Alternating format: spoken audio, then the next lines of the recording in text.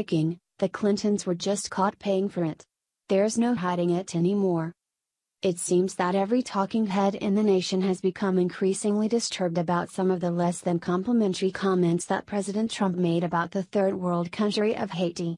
Their outrage seems to hinge upon the fact that he made disparaging remarks about the condition of the country when everyone knows that today's PC culture requires that we never speak the truth even if it hurts not to.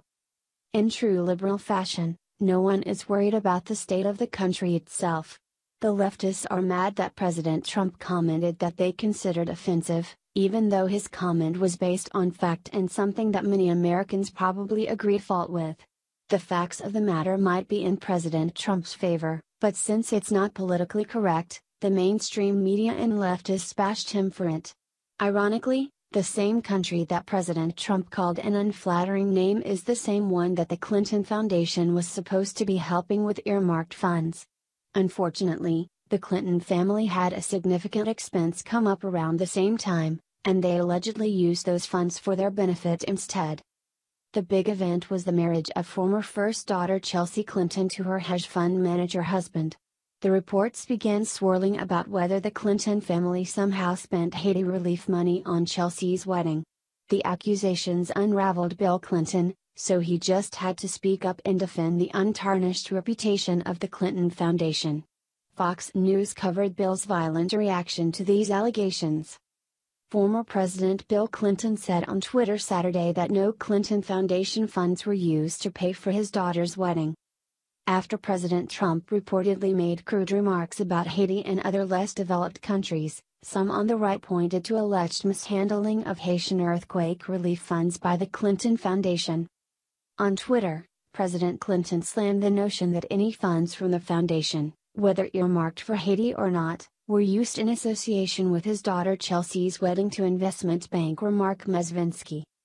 No Clinton Foundation funds, dedicated to Haiti or otherwise, were used to pay for Chelsea's wedding. It's not only untrue, it's a personal insult to me, to Hillary, and to Chelsea and Mark, he said.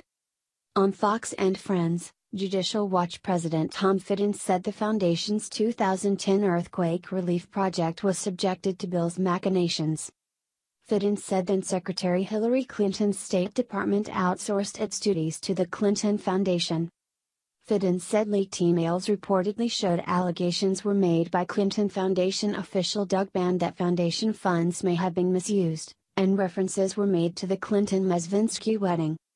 In the email, released by WikiLeaks, Band writes to Clinton campaign chairman John Podesta. The investigation into her getting paid for campaigning, using foundation resources for her wedding and life for a decade, taxes on money from her parents, he wrote. I hope that you will speak to her and end this once we go down this road, Band continued. WikiLeaks responded quickly to Clinton's feigned outrage at the thought that they would misuse funds. The following leaked email may shed some light on the potential misuse of funds. This email is courtesy of WikiLeaks and might be very crucial evidence to any possible indictment of a Clinton family member. Bill Clinton didn't feel the need to defend himself against the people who had actual proof against him. The former president has more than one skeleton in his closet that may come tumbling out upon more digging and revealing of evidence. James Wood probably said it best. The Clintons allegedly stole hard-earned Haiti relief money from the compassionate American people to supposedly use on their daughter's wedding. The money was either kept, funded their daughter's wedding, and acted like it didn't happen. Liberals are cool with that.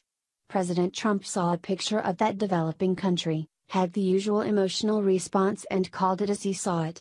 The entire nation is up in arms about it.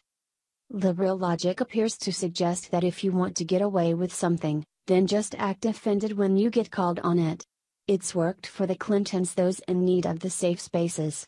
Call me crazy, but I think we should be more worried about people stealing and using charitable funds for personal use than President Trump's verbal description of a country that is barely civilized.